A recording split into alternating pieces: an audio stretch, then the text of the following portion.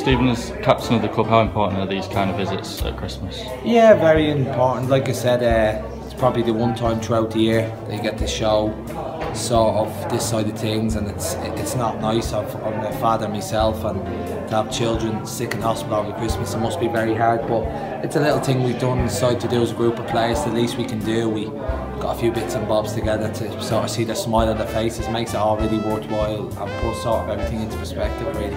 And it's really good whip round from the players this year, isn't it? And the trust as well. Yeah, the trust have been brilliant. Like I said, they sort of came up with the idea, and like I said, the players really wanted to make an effort this year because, again, like I said, it's a hard time of year for these patients, and sort of like you said, the kids, some of them really don't have a lot either.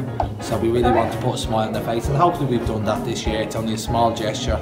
It's the least any club should be doing, I think, at Christmas, and you know, hopefully, like I said, they'll all make a speedy recovery. And it's nice to see the faces, like you say, just turning up, isn't it? Yeah, it makes it all worthwhile. Like you said, it's the little things in life, and we sort of moan about stuff if we're tired and if we've lost a game of football. You know, it puts everything into it really, and you know, at the end of the day, when you, like I said, father myself, and to sort of see them kids there, it is hard. But you know, like I said, we've been informed that all of them will make a speedy recovery, please God, and hopefully they'll have a lovely Christmas. Obviously, you touched on father yourself, so it touches you really, doesn't it? Yeah, it does. It does a lot. Like obviously with my two girls and myself, God forbid if anything was to happen to them, you know, you do anything for them, and obviously I was brought up with a family environment as well, so I'm sure there's a lot of our fans as well can relate to that as well. We see an awful lot of children coming to our games now. It's increasing, I feel, over the year, and hopefully we'll have them come Saturday against Millwall supporters.